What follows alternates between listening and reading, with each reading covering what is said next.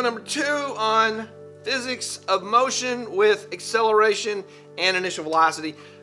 In a previous video, I showed you how we come up with the concept of and how we come up with the equation for the position of an object based on a reference point, that is, how far something is from something, in a situation where there is both an initial velocity and there is acceleration. So there is acceleration present, there is an initial velocity present, and so where does the object end up? Where does the object end up? So that equation we came up with, we really only need 5 equations for all of physics.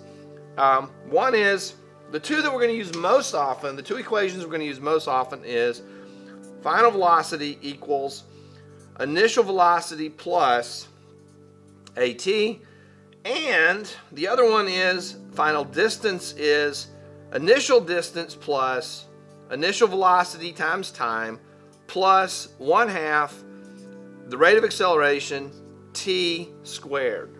Those 2 equations are going to cover the vast majority of physics questions in Newtonian or non-relativistic motion.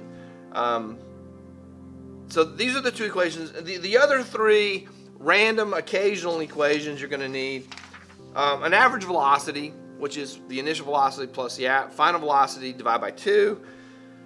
And if you were for some reason given, something is this far from the flagpole and it moves this far, how far is it from the flagpole? You don't really need to memorize that equation because it's just basic common sense. If I'm 5 meters from the flagpole and I move 10 more meters, I'm going to add those together. 15. Or if I'm going 10 miles per hour and my velocity increases by 10 miles per hour, now I'm going 20. So there's that. So you don't really need to memorize those equations. These 2, however, you're going to use these over and over again. So in this video, we're going to do an example problem where we have an object in motion and we are accelerating it. Step 1 in solving any equation is write down what's given.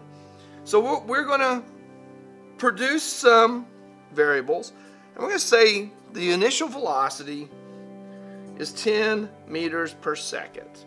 We're going to say the rate of acceleration is 3 meters per second per second.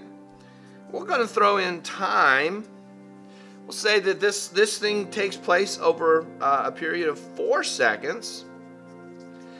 And just to have all of our variables represented, we're going to say that the object is initially, we'll say 15 meters from the reference point. This becomes one of the hardest parts for beginning physics students, is identifying where all these numbers go. And it's possible to look at the units on the numbers given and know acceleration is always going to be a velocity over a time.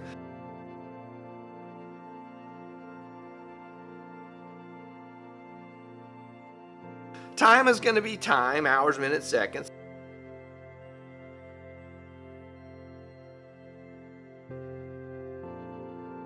Distance is going to be distance.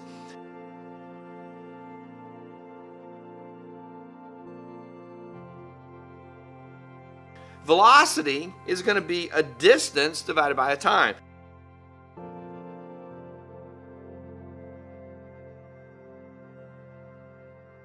So just kind of using the units, you can figure out where they go in the equation. Well, in this case, it's very simple. We're going to we've written down what's given. The relevant equation, the question is, what is the final distance? What is the final position? What is the final distance? So looking at our 2 equations, the velocity equation doesn't have distance in it. We cannot use this equation to find distance. And here's the I don't know what that is. What is that? That's my Sharpie diving over the Elmo. I don't know. Here's the trick. If you don't have final velocity, use this equation. If you do have final velocity, use this equation.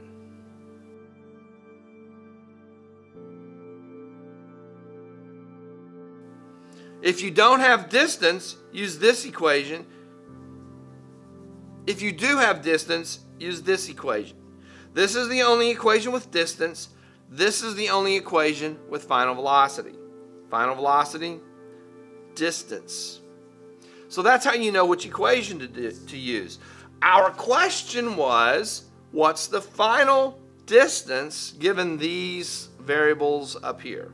So d sub f equals d sub I plus VIT plus 1/2 AT squared. And it was at this point last year that I acquired all the colored Sharpies so that I can identify the things more easily. Where's my VI? Here's a VI, here's a VI, and there's the number that's going to go in VI. Here's the thing. T appears in two places. And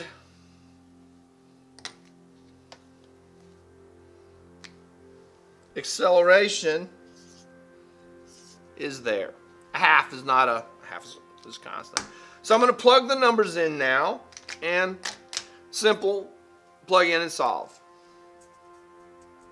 So DI is 15 meters plus VI is 10 meters per second times 4 plus 1/2, 3 meters per second squared. I'm out of room, times 4 seconds. The seconds are going to cancel, and it's 4 seconds squared. The seconds are going to cancel. So, because this is such a disaster, I'm going to go ahead and do this one out. 1/2, 4 squared is 16. 16 times 1/2 is 8. 8 times 3 is 24. The meters are not canceled. The seconds squares and cancels out, so this ends up being 24 meters. Here, I have 10 times 4 is 40. The seconds are going to cancel, and it's going to leave me with meters. 10 times 4 is 40 meters. And here I have 15 meters, and that is equal to our final distance.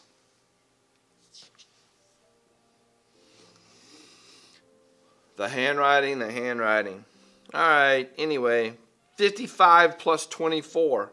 So 15 plus 40 is 55. 55 plus 24 is 79. Meters, meters, meters. That's a good thing.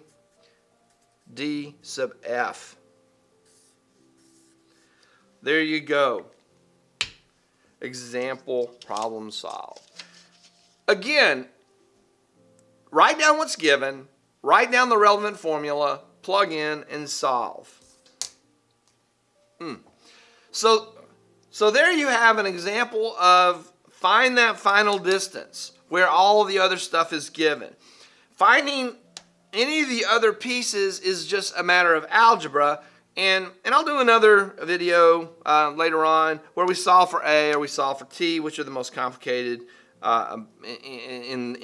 in the algebra side of things.